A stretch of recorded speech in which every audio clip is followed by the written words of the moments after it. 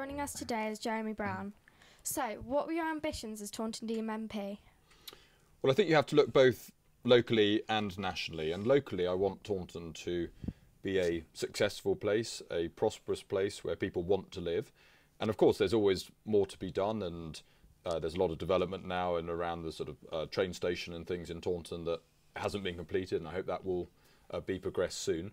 But overall, I think there is some sort of progress. I'm quite optimistic about things. You know, we've got low unemployment in the town.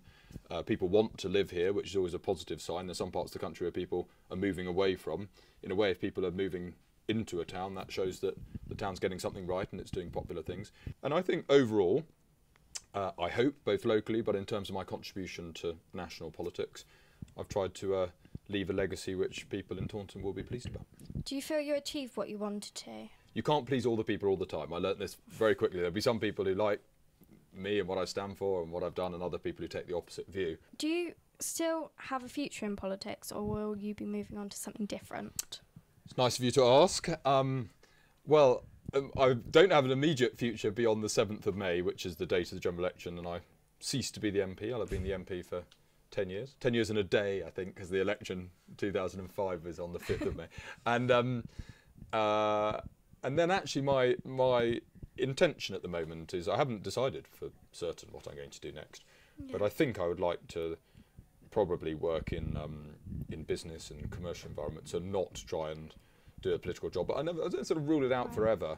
But what I don't really want to do is sort of hang around pretending to be an MP when I'm not an MP anymore. Did you agree with Nick Clegg when he made that U-turn on the university fees, and now they've risen 200%? Yes, from 3,000 to 9,000. Yes, indeed. So your percentage, indeed, is 200, normally expressed in those terms. Well, I voted for it. And what is interesting is that a lot of the predictions at the time were that it would put off people from disadvantaged backgrounds. Actually, the opposite has happened. More people from disadvantaged backgrounds are applying to university than ever before. It is quite counterintuitive. But I think there might be a few reasons for that, briefly. One of them is that actually the system that's put in place is better for students, including students from disadvantaged backgrounds, than I think quite a lot of the publicity gave the impression it was. Because the threshold at which you start to repay the money is higher than it was previously. If you manage to get a job below £21,000, you don't pay anything back. No. So it's a sort of notional debt, but most debts you have to. If I borrowed money for a car, I can't say, well, I'll only pay you back if I earn over £21,000. Yeah, and very quickly, and if you're earning, say, £25,000, yes, you're paying back less per month under the new system than you were under the old system. Now, if you're earning £300,000, you'll pay back more. But then you could say that, why should you have a system which is subsidising people who earn £300,000? Yeah. And one of the big arguments is that Labour supposedly wants to reduce the threshold, the annual fee, from 9,000 to 6,000. Actually, the main benefit will be felt by high-earning graduates. Yeah, exactly. But who are the only people at the moment who are repaying the debt in full. And the other, of course, is it gives universities more reliable funding stream. I mean, universities are independent from government.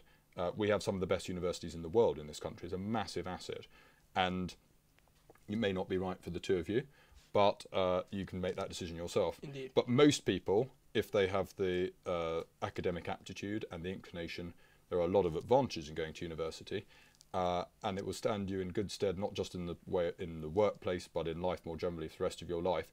And it's actually a pretty good investment compared to a lot of other things that you might choose to spend money on in your late teens and early 20s. Well, thank you for taking the time to speak to us, and it was very nice to meet you. Nice to see you as well. Thank you very Nice much. to see you.